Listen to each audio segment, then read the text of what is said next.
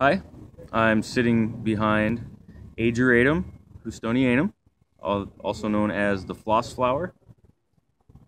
It is part of the aster family and it is native to Central America and Mexico and is quite invasive where the frost doesn't kill it. Therefore, it's an annual here in Iowa.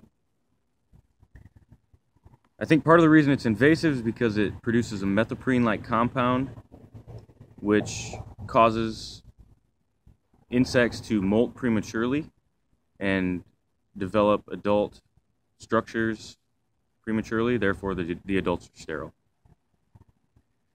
Their size range from about these, which are maybe 4 inches wide, to 2.5 feet wide, and 6 inches tall to 1.5 feet tall.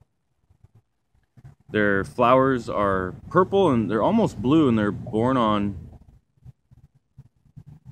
corymbs.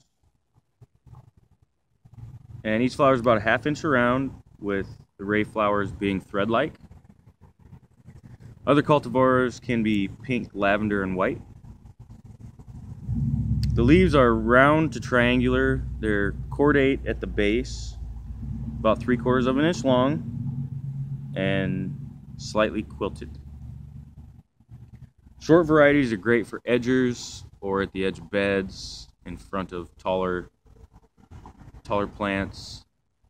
The taller varieties are really good for more midway plantings in front of shrubs or taller plants. There are no serious problems, but powdery mildew and root rot do happen, so overhead watering is not recommended.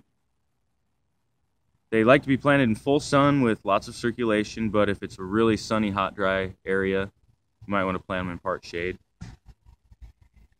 I think they're a great annual, and we always need a little more blue in the landscape, so I think they should be planted more than they are. I'm Tyler Harris. Thank you.